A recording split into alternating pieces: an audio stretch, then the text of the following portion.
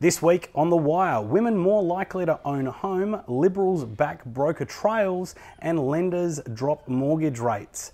Welcome to The Wire, where you can get all the top stories happening from the week in real estate for March the 14th, 2019. G'day guys, my name is Tim Guest.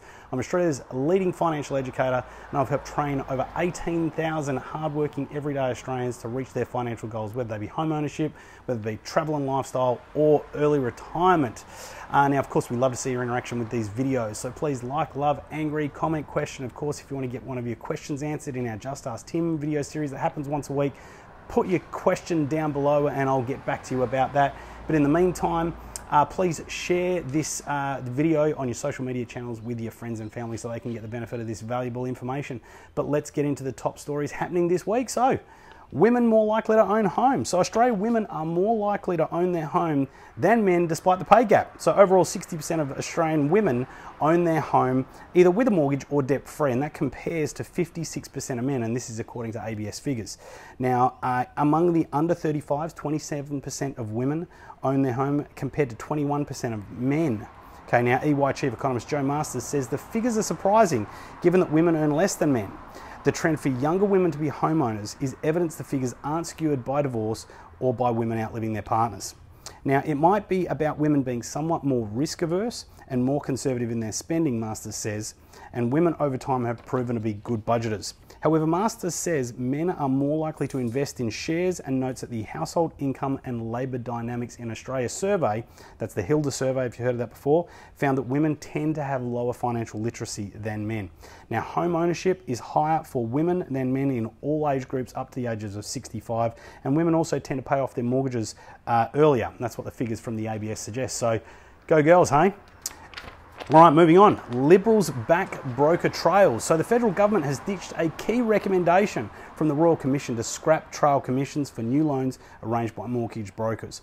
The mortgage broker industry, which had warned that many brokers would go out of business if the Hayne recommendation was approved, cheered Treasurer Josh Frydenberg's announcement that the government will review trail commissions in 3 years if it remains in government. Frydenberg acknowledged that mortgage brokers and small lenders are absolutely critical in the mortgage lending market, and he said that abolishing trail would be a free kick to the banks. So, Mortgage Choice CEO Susan Mitchell says that Australia's 17,000 mortgage brokers will applaud the government's common sense decision. It is clear that abolishing trail will have an adverse effect on the home lending market and would be detrimental to top competition.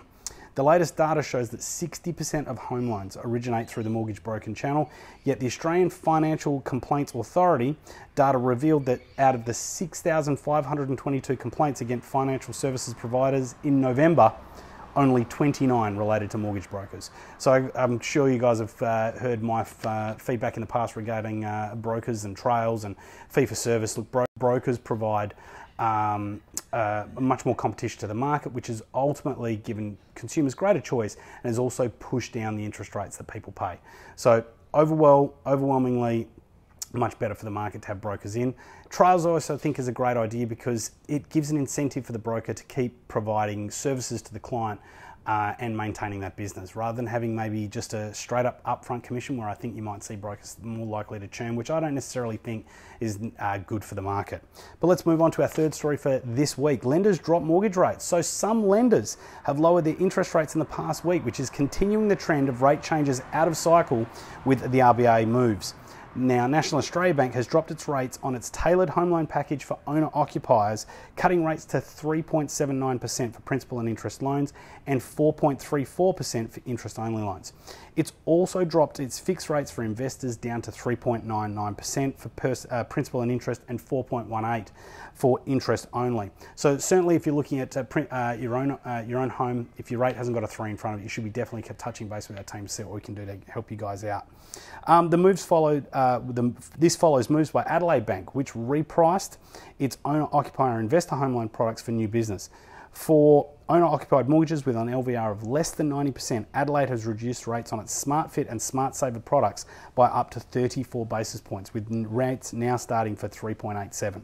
With the biggest reductions, however, are to Adelaide Bank's investor home loan products. So you're noticing that the banks are starting to get more competitor in the investor home loan space, opening up their books for those kind of products again, with banks cutting rates on both its SmartFit and SmartSaver products by up to 92 basis points.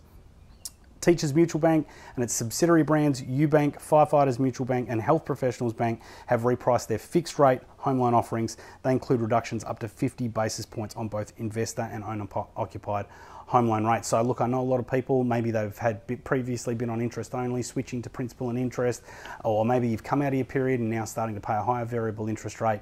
Definitely, if you want to get those rates down, maybe save thousands of dollars every single year, free up some of your cash flow, you want to be making an inquiry and speaking to one of our team here, you can do that here through the Facebook page, or you can just email us through our website. Get onto the infinitewealth.com.au website and we can help you out from there.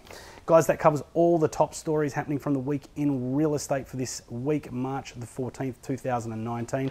Like I said, we love to see your interaction with these posts, so please comment, question, like, love, angry, share, share, share. Hope you guys have a great week, and I'll look forward to speaking to you again soon. Good night, guys.